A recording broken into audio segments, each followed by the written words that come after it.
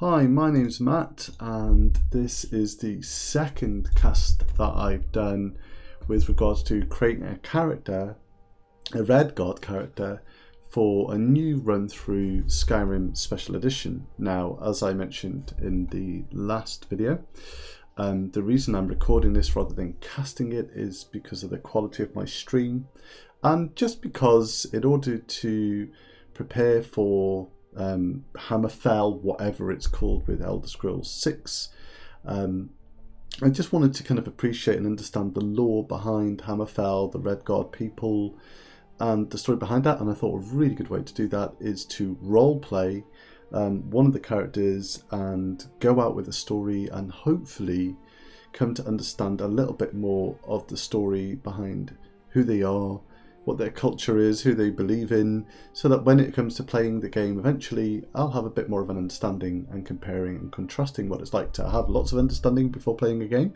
and to have no understanding at all. Now, before I begin with the second stage of character creation, and I'm hoping this will be the last one before I start playing the game, because I'm itching to play the game, I just wanted to point out two things. One is my little YouTube video with its cute little subscriber numbers there. This is Cathra Casts, where you can find me just streaming infrequently around Cathra's story, which is a long one, and then this new one. Also, you can find me on Twitter under Cathra Casts with my magnanimously large followers. I just started this again, really, where I share some of the notes and the ideas that I've got, and just a little shout out to my lovely followers, especially Julie, Mashi and Zoe, who have been following me for forever. They're all lovely people who play ESO, and they're definitely worth finding out because they're a really lovely girl to be with. And then to the new people that have joined in, Lord Cast and Purple Princess and Mon Spaghetti and Louis Torado Jr., thank you very much for all your follows. It's really kind of you, and I hope something that I bring to Twitter is engaging and intriguing for you as much as some of your tweets has been. So back to where I got to last time. So if you remember, the last time I got to that question of trying to find out about the second treaty of Stros Mackay and what it was that set that off, because that seemed to be set just before Skyrim. And so far I've read this, and what's come up from it is basically what has happened is, prior to this, there was a great war in which the Aldmeri Dominion invaded a lot of Hammerfell.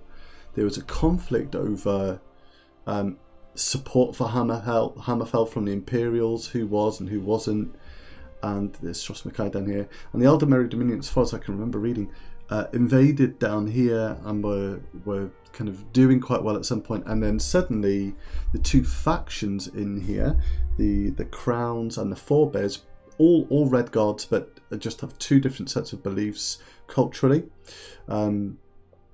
decided to unite, and they pushed the Aldmeri Dominion back on their own, something the Imperials couldn't do. And then they won that land, and the start of Skyrim has them at a point where there is no civil unrest. So for a long time on the Skyrim timeline, there has been a lot of civil unrest between the people of Hammerfell. All of them, as I say, of Red God descendants, and they came overseas when the land where they lived on, which interestingly looks like they may have shared with some elves, was overcome with some natural disaster or some disaster of some sort that meant they had to leave. And these are the things that I found out so far about the Red God people, and hopefully I can bring more of that to future stories, because they will feed into Cade's story, Cade being the name of my character. So once I found out about the second treaty being this, and it's important that it's the second one, not the first one, being this agreement between the Third Aldmeri Dominion and the people of Hammerfell, saying basically, get out of our land, you can't have our land, stay away, and the Aldmeri Dominion agreeing, because otherwise they were possibly going to lose a war. They were outfought by the Red Gods, I've got an idea about why that might have been. So that's what we got from the second treaty, which was about 21 years before Skyrim. So from that, I came to understand that there were two factions. There were the Crowns of the Redguard, and there were the Forebears. And I'll leave it to you to read some of these things because it's very interesting, and I'll probably dip into it myself as we go on. But the Forebears and the Crowns, although they are the same people, perhaps in terms of race and in terms of ancestry, they're not in terms of their cultural beliefs. And that's what sets them apart. So one thing to note is in the map of Hammerfell, the first to come over were the Forebears. They left the land that was sinking, the Yakuda, as it says down here. They left that first, and they came over and they won over the land first. Okay, so they set the place up for the Crowns to be able to come over. And I've got to say, very, very simply, of the two factions, when I started reading this, it was the Crowns that were more appealing, because although they came over a long time after the Forebears, and I like the idea of the Forebears being the first, you see, they, and it's the same in Skyrim, they have held on to their beliefs that they brought with them. So these strong Yakudan god beliefs and the culture around that they've kept, and I thought that was really an interesting kind of thing to hold on to, because these are gods that I've never really heard of. I could do some reading around them, and I thought that would be fascinating. But sorry, not but. And then the Forebears are different. The Forebears seem to have kind of embraced elements of imperial belief and other beliefs that have been settled in Skyrim prior to their arrival. So you can see that here, that their pantheon is a bit more in line with the religious beliefs that were here in the land before they arrived. But you can see there are some that have snuck in. So there's some element of flexibility there. But the clinch for me that made me think that Cade is definitely from the Forebear faction is a little thing that came up when I was reading. And you know what? Annoyingly, I can't remember where I found it now. But if I show you that part of the Forebear people, it's probably around here somewhere. It came out that they were famous for fighting. I think I might have read it in the White Gold Concordant. This is the signature that basically said that there was a difference and separation between the Empire and people of Hammerfell. So when I read the Concordant, what came up here was some battles. The Red Treaty came up again, but also a little hint that these people were great warriors.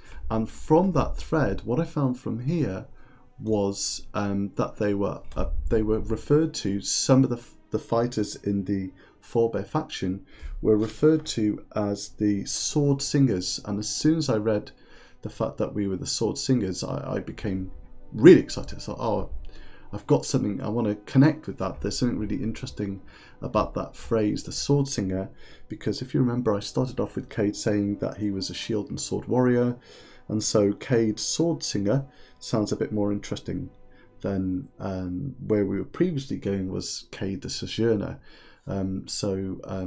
Yeah, there we go. The kind of name came up from this idea that he was a descendant of a group of warriors from very long ago who fought by and lived by the sword.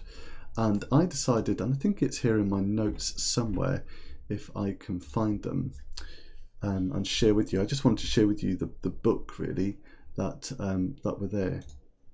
I possibly can't get to, there we go.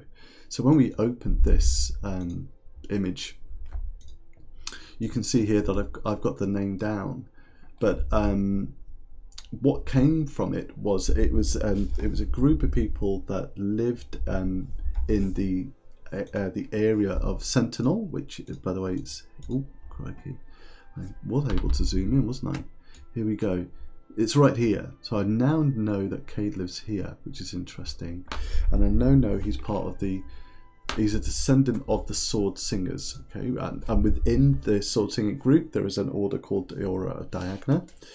And then even within there's another faction, which I'll kind of bring up at another time.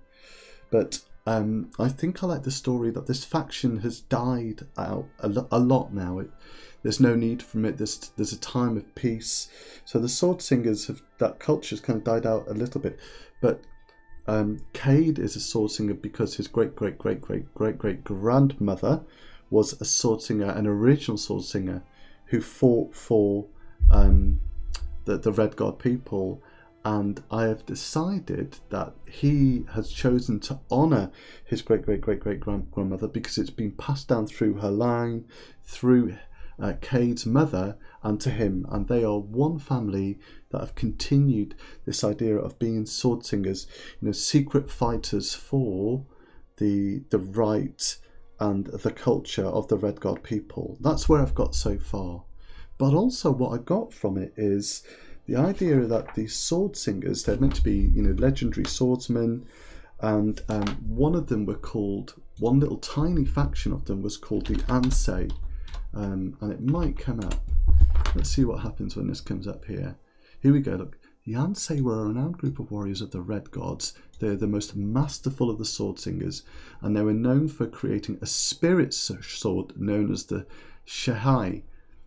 And that's as far as we've got. Actually, that's absolutely new to me, that spirit sword. And I'm writing that down as we kind of work along. But what I like the idea is there was, in the order of Diagna, of the sword singers, there was a blade master called Gaiden Shinji, and he was the first blade master. So I like this idea that Cade is going to Skyrim because he knows that there is a scroll somewhere that was passed down to him and it's been lost. Either the Nords took it or the Imperials took it, but somewhere in Skyrim he knows that there is a scroll that talks about the great fighting skills of the sword singers, and especially of the Order of Digna. And in there he knows that if he reads that scroll, or whatever it is, it will give him some power that has been passed down through his ancestry. And maybe this idea of the sword too is quite exciting.